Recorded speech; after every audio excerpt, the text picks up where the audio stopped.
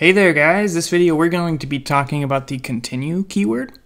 I definitely recommend you check out the break keyword. So the break keyword is going to essentially, once you hit this break, it's going to exit whatever loop it's in immediately. The continue is a little bit different in that the loop doesn't get exited, but that iteration does. So it's just going to ignore everything after the keyword for that iteration, and then it'll go to the next one. So let's just see a simple example of this. Let's use a while loop, and we're just going to say, let's just create a while loop from 0 to 10, for example. So while I is less than 10, let's do something. And then we need to increment I. So now we have the basics of a loop. And what we could do is, for a particular case, we can treat it a little bit differently so we can really see the power of the continue statement. So let's say if if I is equal to, let's say 7, we're going to do something a little bit differently. Otherwise, we're going to do something else here. So you could use an else statement, but let's just not do that for the sake of this video. Let's use the continue.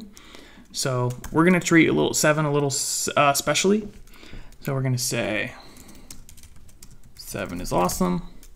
Otherwise, we're just going to just print the number. And we could do that using the value of I, like so. Okay, let's put some space there. Let's try this.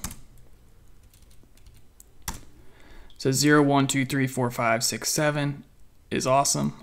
7, 8, 9. So it says 7 twice because it hits this and then it goes down here and hits the rest of this code. So if you wanted to basically say, in the case that we're here, and this evaluates to true, then I don't want the rest of this code to be executed. Rather than putting everything else in an else statement and having an if else, we could just put the continue keyword. There is one gotcha though, because the incrementation is going on down here. So this will create an infinite loop because once we hit 7, it's going to continue, and I never got incremented again, so it's forever going to be 7. So we need to make sure we have that increment here as well. So now it goes 0, 1, 2, 3, 4, 5, 6, 7 is awesome, 8, 9. So that is how you use the continue statement.